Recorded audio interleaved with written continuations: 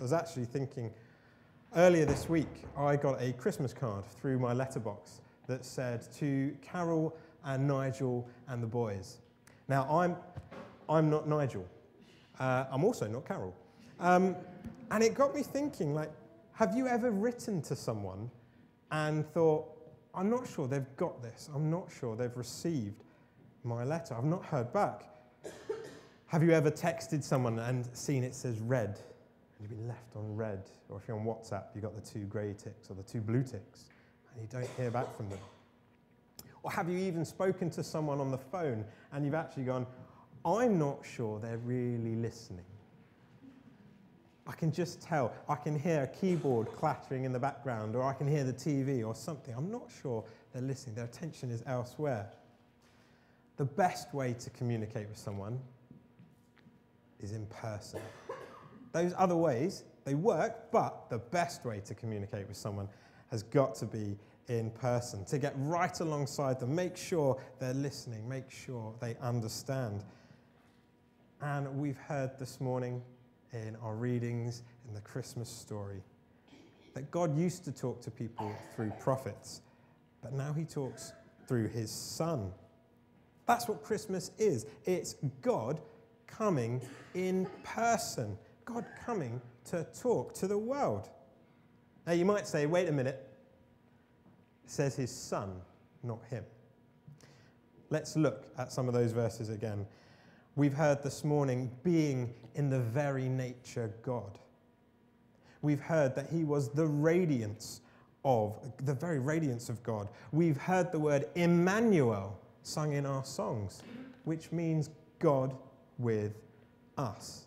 Make no mistake, this is God coming in person into the world.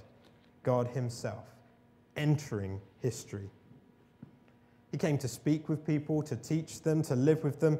But more than that, God's message has always been about bringing people back to him. Maybe you felt it.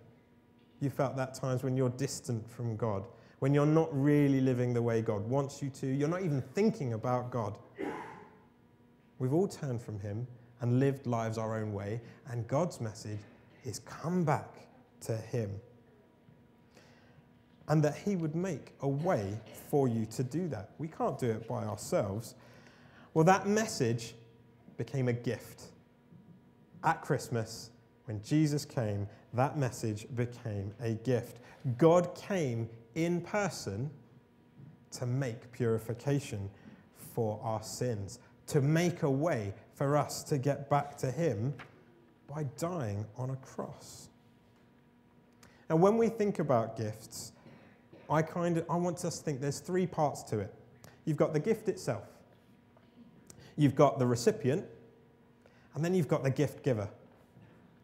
And how great the gift is doesn't really depend on the person receiving the gift. Yeah, they might influence it, but only because the person giving the gift feels a certain way about that person. The gift giver has always got to be more important than the gift receiver when we're thinking about that gift. It's the giver who determines what the gift is. It's the giver who pays for the gift. And God gifted us forgiveness. He gifted us a way back to relationship with him. Not because we deserve it, but because he wanted to do that. He loved us. And it is exactly that. It is a gift. When we think of the Christmas story, it is a gift from God. You don't become a Christian to get saved. You are a Christian when you accept the gift of God that he came in person to purify you and save you from your sins. So God came to earth that first Christmas. As Joey said, he didn't stay in the manger. He lived a life that led him to the cross for you.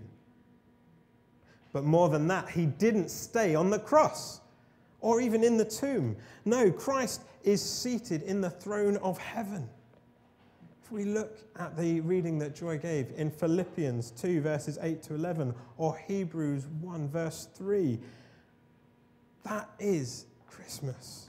That is the point of Christmas. God entered history. God became flesh and blood. But that was just the beginning.